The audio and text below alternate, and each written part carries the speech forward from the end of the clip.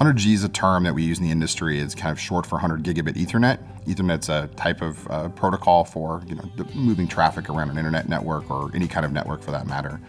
And 100 gig or 100G is the next progression.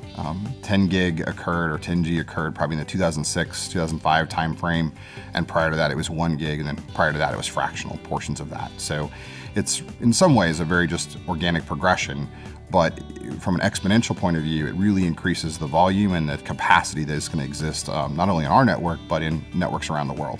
Our industry is interesting in that we really haven't stopped growing for north of 20 years, and there's no predictions that it's going to stop growing anytime soon.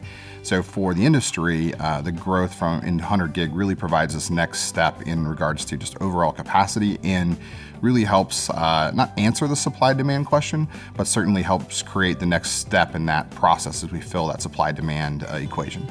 So for the industry as a whole, it's an important step. It also helps from an overall cost perspective. Our cost per unit can be positively affected by moving up from a scale point of view. From a global internet industry point of view, the biggest driver of traffic is video. Video comes in a number of different formats. There's obviously companies like Netflix, Hulu. There's also YouTube, a lot of user-generated content, and then just video that ties to other types of applications as well. So video as a whole is probably the biggest driver of traffic volume, but I think from a business perspective, the cloud has become such an important part of how businesses are getting business done. They're no longer just needing to be connected to the internet. They need to have a distributed, resilient, scalable set of services and applications that exist, and they need to be able to get to those applications at any given point in time. Customers moving to 100 gig right now are really being driven by a couple of factors, or maybe a little bit of both factors.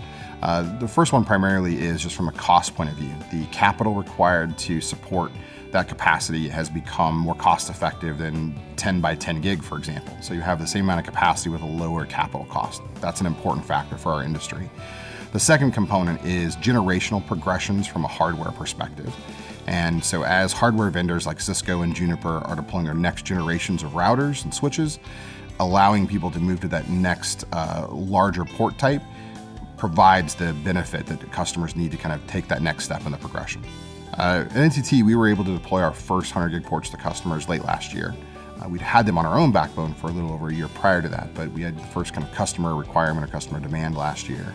In the beginning of this year, 2015, we've really seen an uptick in interest and additional deployments that are scheduled now and are being planned to be implemented by the end of this year as well.